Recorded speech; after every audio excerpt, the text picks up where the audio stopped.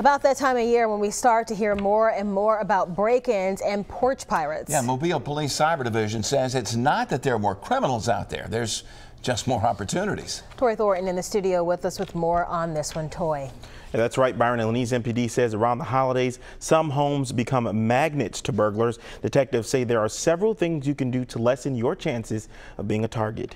The Christmas Grinches are on the prowl. To know that somebody was actually in my home rummaging through my things. Porch pirates, fence climbers, and full-out home burglars. I just think they just singled me out just on random, honestly. An FBI report shows this time of year, burglaries pick up with Christmas being a magnet for thieves. Well, typically holiday time, you see an increase in several different types of crime because people are rushing around, their guard is down a little bit, they're really focused on getting things. Mobile Cyber Division Commander Kevin Levy says during the holiday season, some homes are more likely to be targeted. A lot of times, unfortunately, we leave clues for the bad guy as far as what we might have purchased, such as after Christmas, moving a box outside or having a bunch of packages is delivered to our front porch, to our house. But since that may not be the case in all instances, Levy suggests getting surveillance cameras.